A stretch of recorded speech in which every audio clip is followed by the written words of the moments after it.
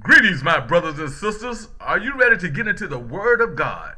I am. Praise the Lord. Let's go.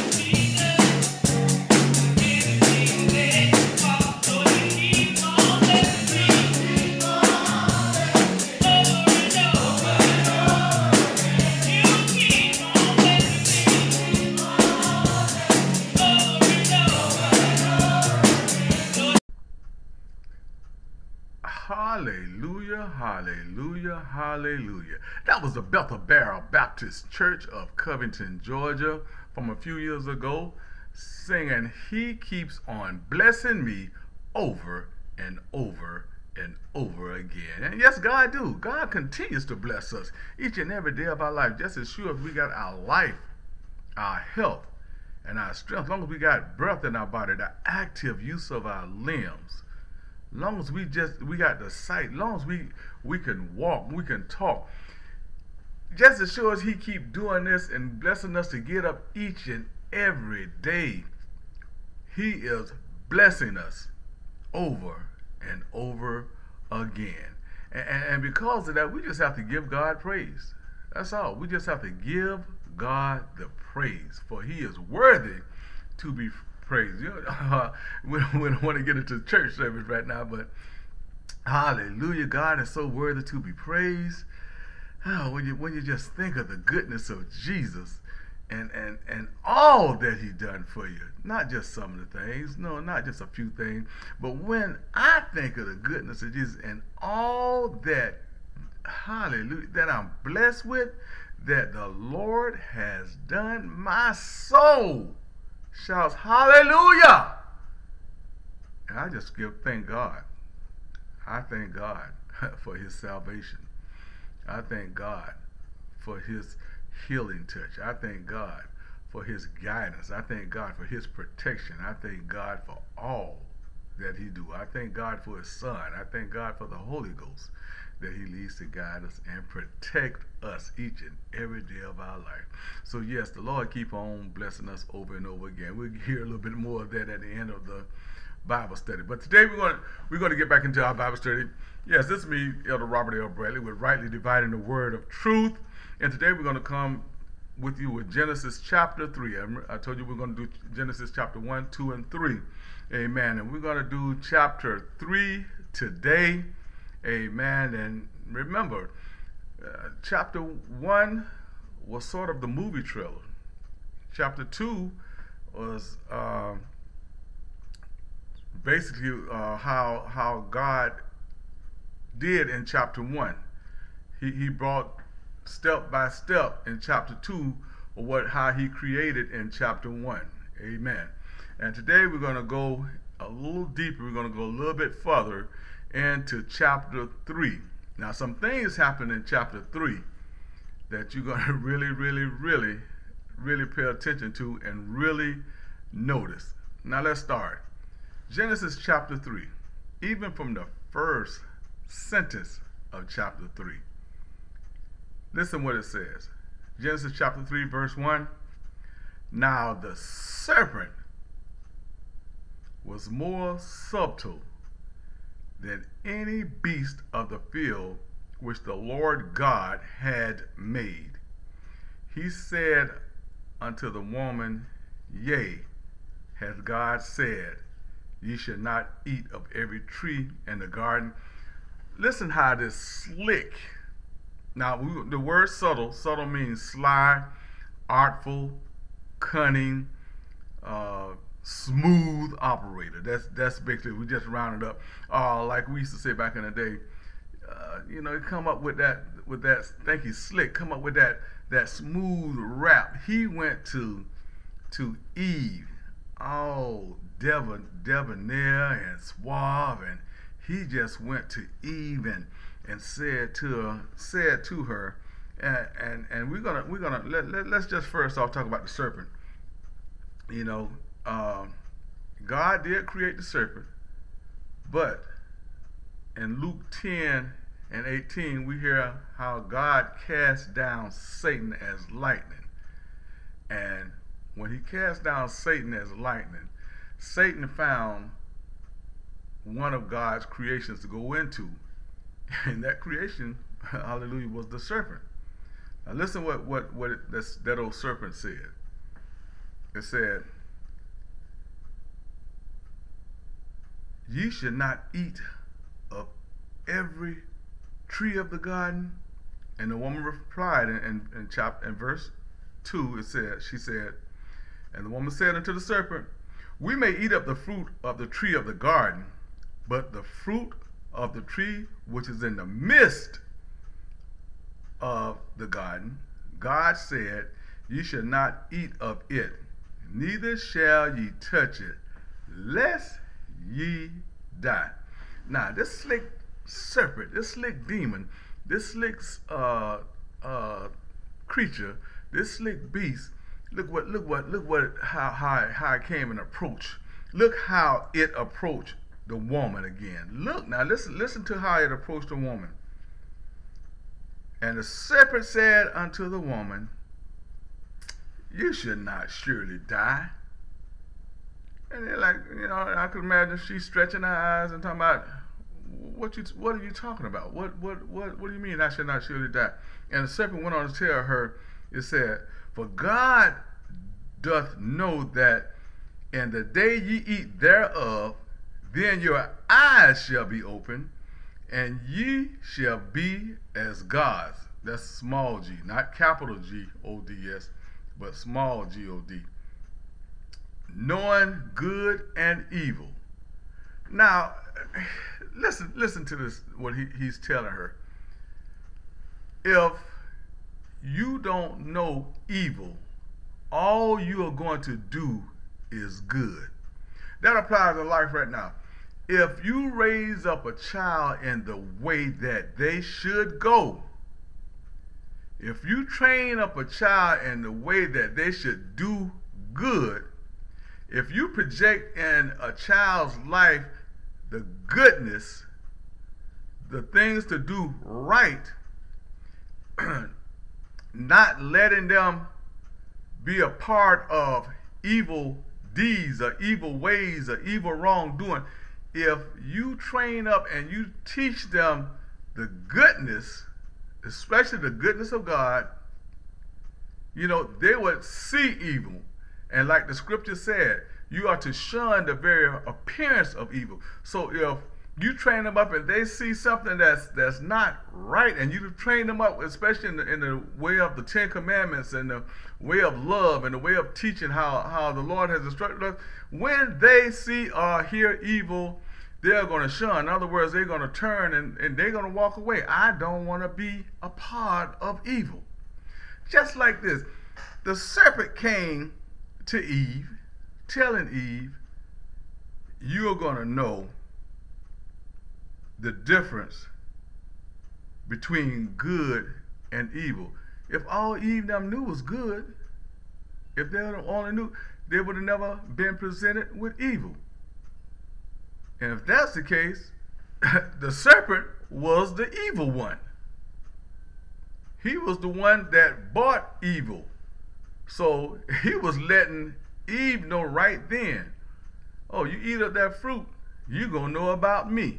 That's what the serpent said. Hey, you're going to know the things I possess and the things that I can do. You're going to see the evilness.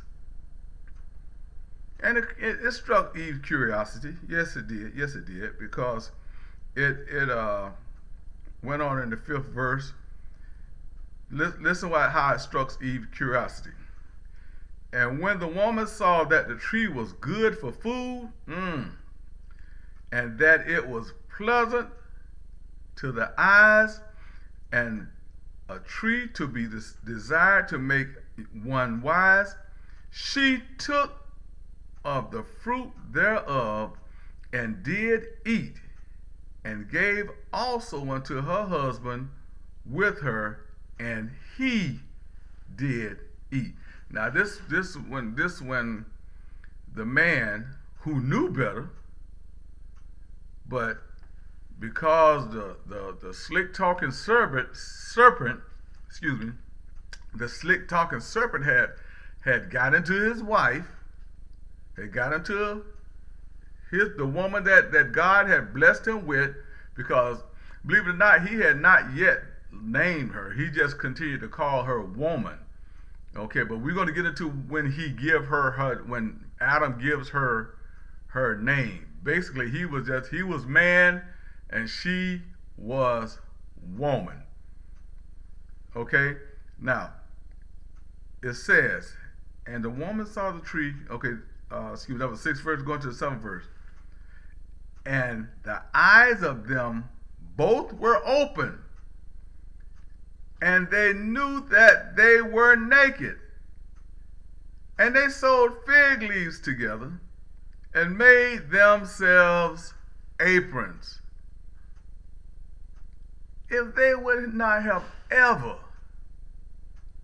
partaken of the fruit of that tree, they would not have ever known that they were naked.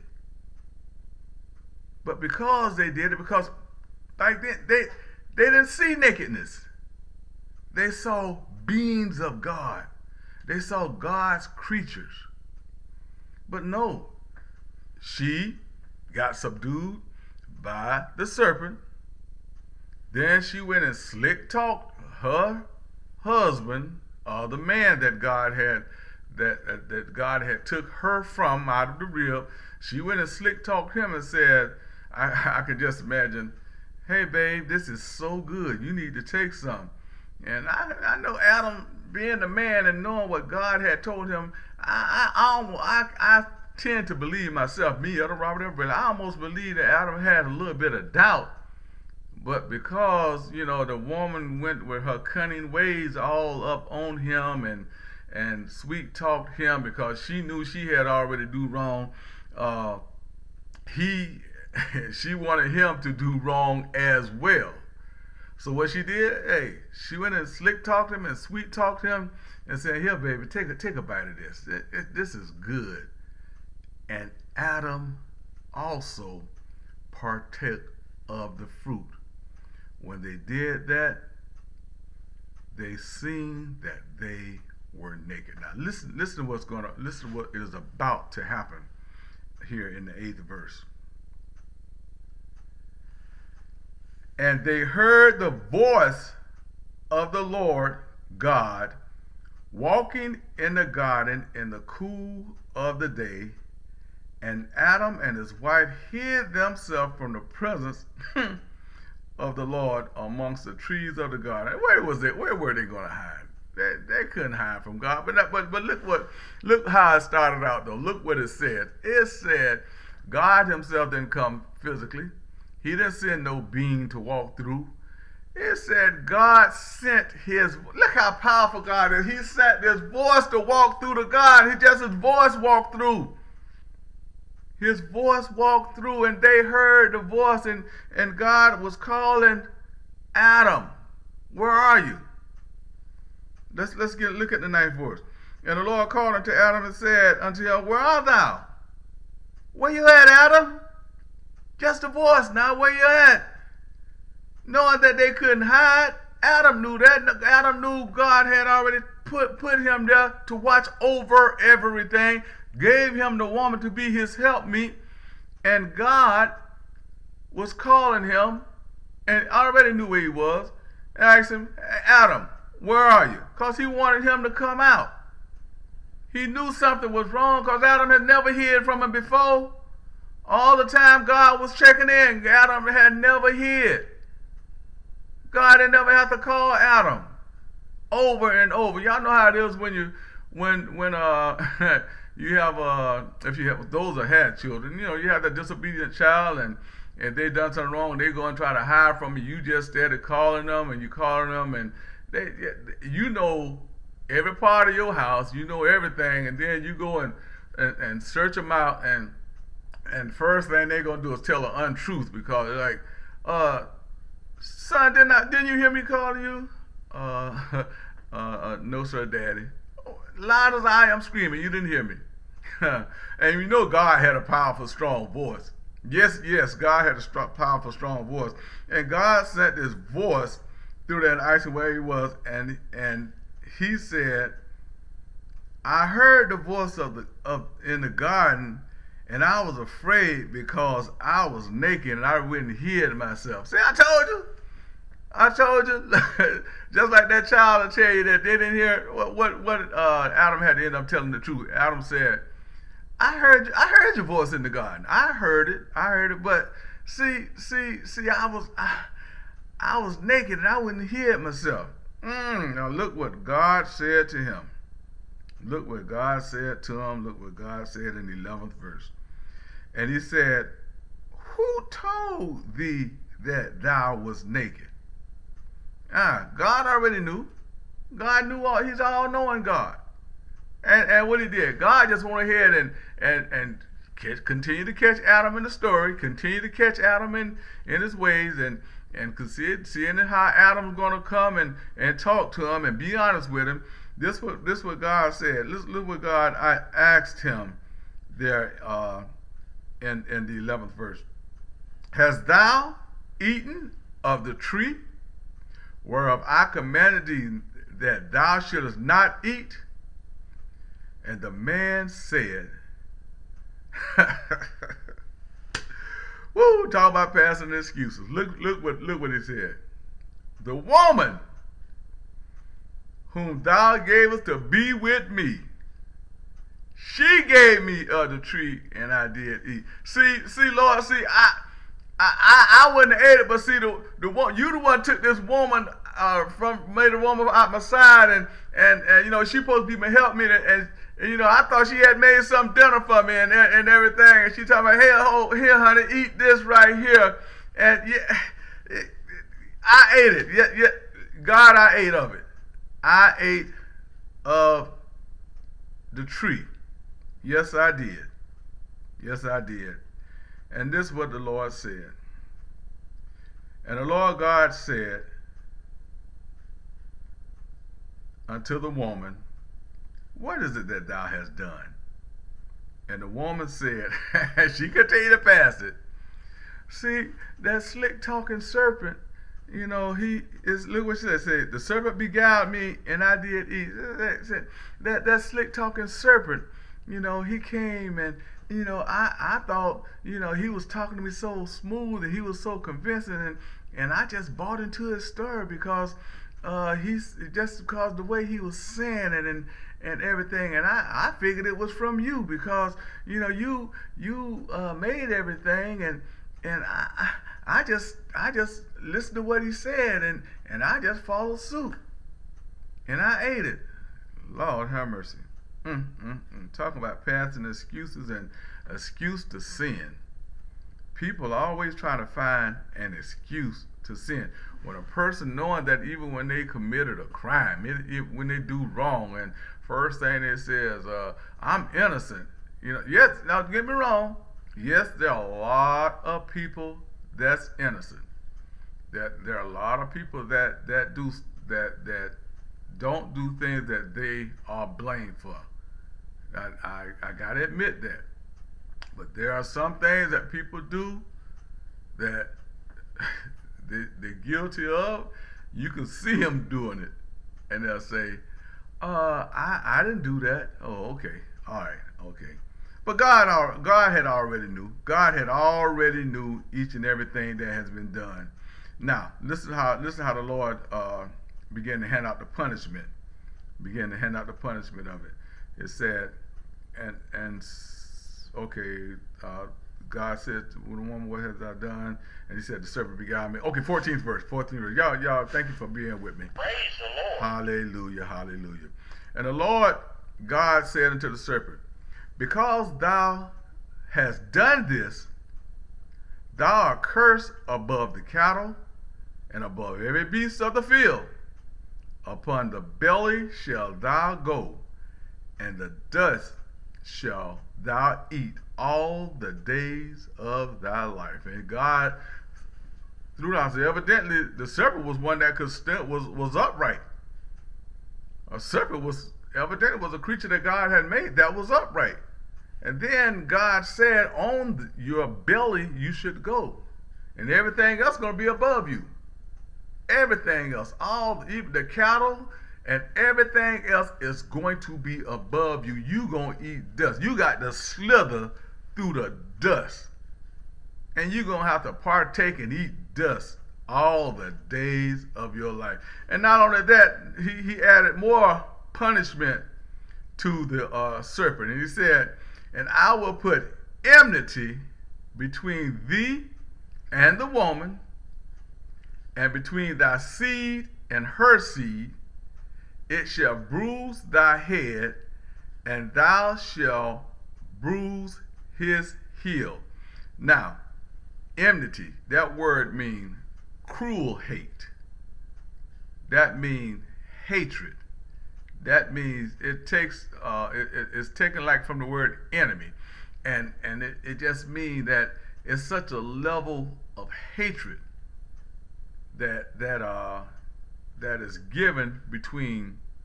He started even with the woman, and not just the woman, but her seed, which is mean her children. But we shall hate serpents. We shall hate it, and not only that, we're going to take and bruise his head with our heel. That is just how much enmity that God had put down for the punishment of the serpent. And then, okay, he started handing out punishment to the humans next, the man and the woman. He started off with the woman in verse 16. Listen what he said to her now. And unto the woman he said, I will greatly multiply thy sorrow and thy conception. In sorrow thou shalt bring forth children, and thou desire to be, listen to this right here now. Yeah, this Bible. Circle Genesis 16. Genesis 1 and verse 16. Genesis 1 verse 16. It said, unto the woman I will greatly multiply thy conception. In sorrow thou shalt bring forth children, and thy desire shall to be thy husband. I'm going to read that plainly. And thy desire shall to thy, and thy desire shall be to thy husband. Listen now, don't get mad at me or any man, but it says, and thy desire shall be to thy husband, and he shall have rule over thee. That's the word of God, Genesis 16, because the woman partook of the fruit. It got sweet talked by the serpent, and because of that, the Bible say your husband shall have rule over you. Not me. Genesis 3 and 16. Let's clarify it. Genesis 3 and 16. And now, here it is unto Adam. The next punishment was down unto Adam. Listen what it says. Hear it out. 17. And unto Adam he said, because thou hast hearkened unto the voice of thy wife. Listen to how he put it now. Listen to what he said.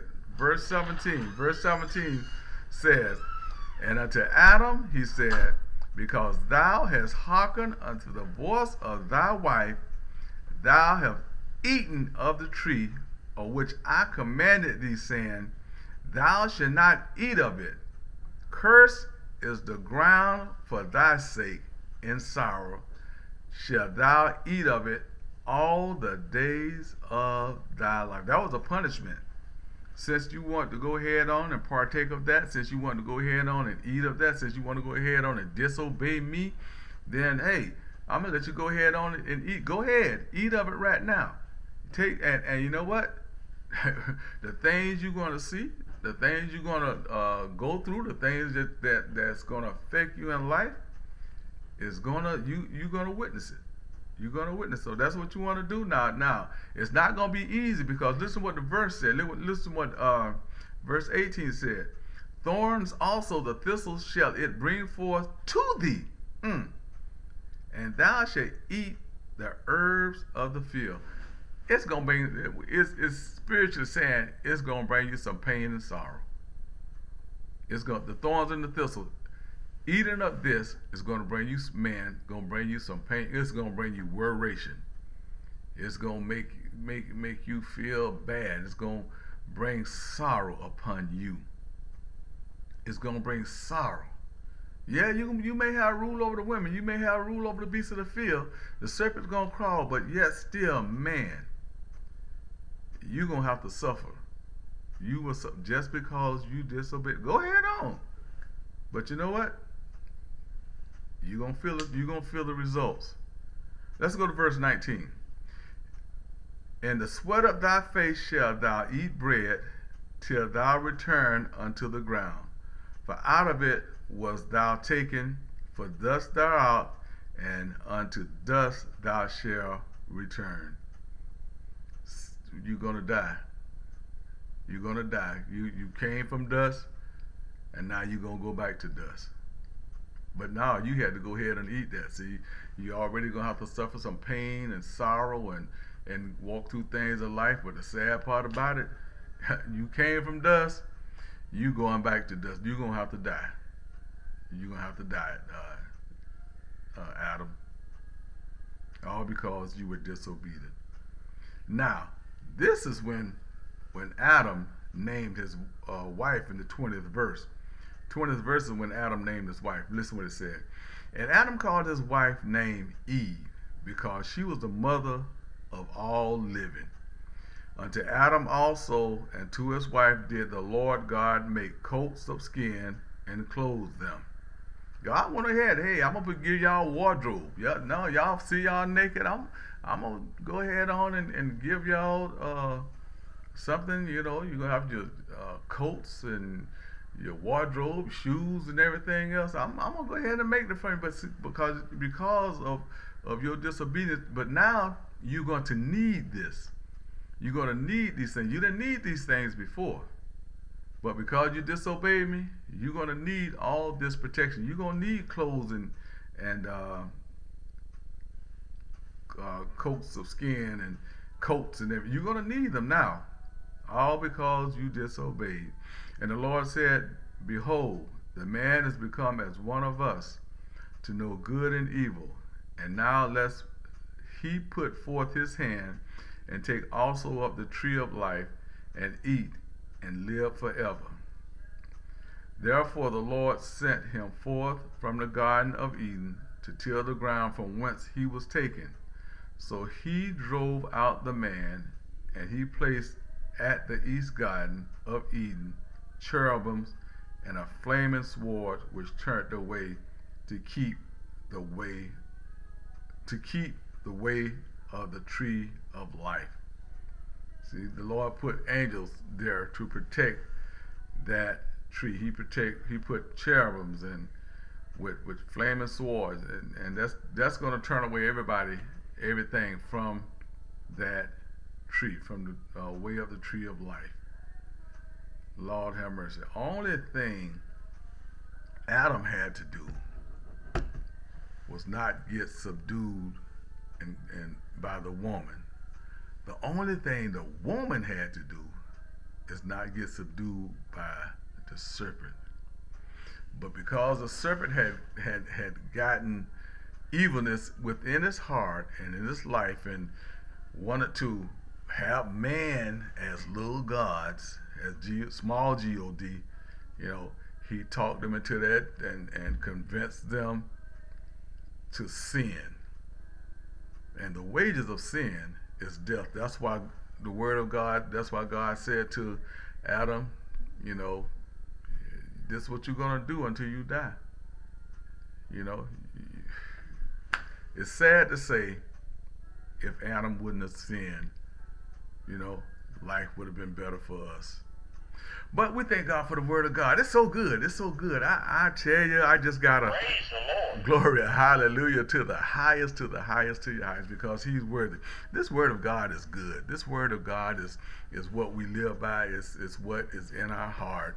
Amen. And we thank you for joining us every Monday. And again, on keep in mind that coming up on 2 Thursdays a month, once I learned how to do the call-in thing for YouTube, we're going to be having Bible discussion every other Thursday, the second and fourth Thursday, wherein which, you know, we would love for you to call in. We'd love for you to join us live and call in as we discuss the Word of God. Amen. Maybe there's something out there that you need to know. And I'm also on those live Thursdays. I'm going to have guest ministers, guest deacons, guest Bible scholars that is going to join us. And if you have questions or anything that you want to discuss, you can feel free to give us a call in to our call-in show, and we will discuss it with it. So one more time, and again, thank you for coming in and joining us and studying with us on Right Way Ministries, rightly dividing the word of truth with me, Elder Robert L. Bradley. God bless you, God strengthen, and God keep you. And we're going to get back into a little bit more of this. He keeps on blessing me over and over again by the Bethel Barrel Baptist Church Choir out of Covington, Georgia. Until next week, God bless.